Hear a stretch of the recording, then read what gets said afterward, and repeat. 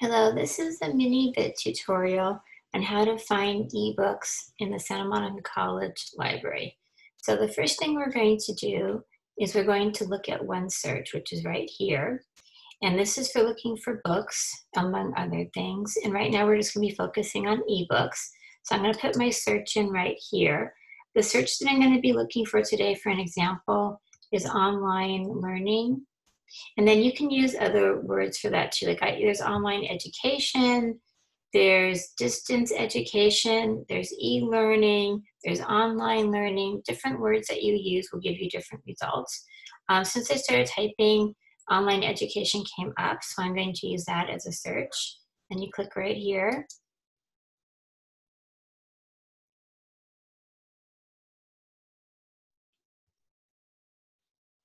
It just might take a second for it to log in. Okay, so it's going to take us to our catalog. And what we want to do is, it says articles, books, and more. I'm going to change this to books and videos on library shelves. And then we're going to look at over here, we can have different ways to expand and to narrow our search. So one thing we want for sure, we want books that are available online. So we're going to click that. We can also change over here format. So we're only looking for books, so we want to click books. We go down here and find books. And then we can apply our filters. And as you see, that will limit our search.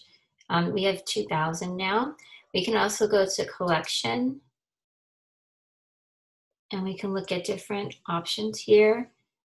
We have various different options for the collection, different digital libraries. So we're looking for a particular digital library that we want to access, we can click that. Right now, I am not going to do that, but that could be an option. Okay, and then the other thing we can do publication date. So let's say we want to have this current. This is going from 1900 to 2020. Let's say we want this in the next, like the last 10 years. So we go 2010. We can even make it more narrow than that, but right now I'm just doing 2010. I'm going to put the filters in. Okay, so that limited us to about 700 books. We can do more limits if we want to, and we can also lock on it here. If we're going to only be looking for online books, we can do the lock, and then if we want the years active and so on. So every time we do our search, it will be locked in and we'll keep that lock. Okay, so let's look for a book. Let's see the book that we have here. Maybe Handbook of Design and Educational Technology. It's a 2003 book. It says the book is available online. Okay, this is going to take us to O'Reilly. So we're going to click here.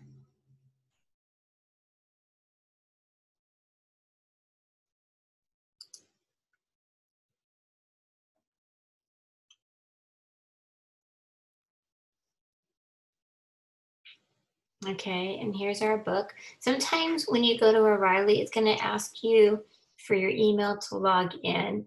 In this case, it wasn't done. I think maybe I had done it before, but if you get that, that prompt, just put in your email and then you can log in and see the book.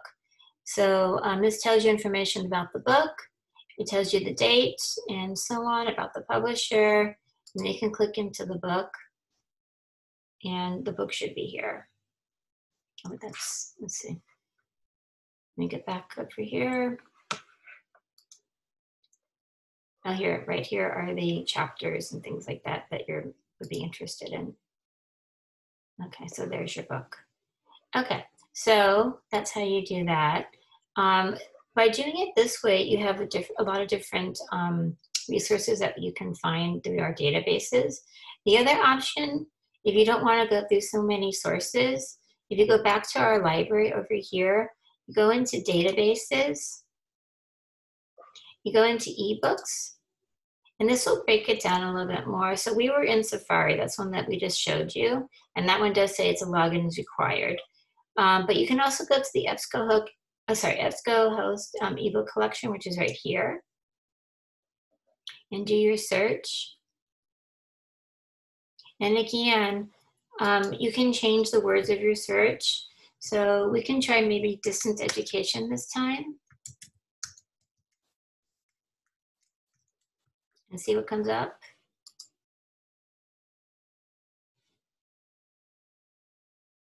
Okay, here's a book. It says Teaching Online, and your choices are PDF or EPUB, full text.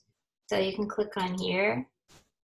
Again, in order to get into these books, you're going to have to log in with your SMC user information. I've already done that prior to this orientation, but that's something that you'll have to do to log in since you're a student. So here's the book.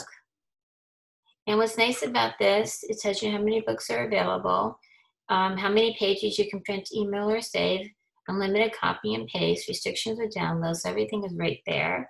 And then here's your book. And you can go through it. And just go through the chapters as needed. Oh, the other thing I wanted to tell you up on top, here are some things that you can do. Here's emailing pages, printing pages, citing, saving pages, adding to a folder. So citation, let me just show you that real quickly.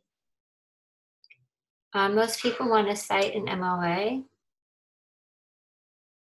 So there is the MLA citation. And again, before you completely cite that, I would go to like the Purdue, and make sure that the citation is perfectly correct, you know, with the punctuation and the space and everything. I can tell from this that it does not have the date accessed. So that may be something you'd want to add. Okay, so I hope that helped you, and thank you for listening.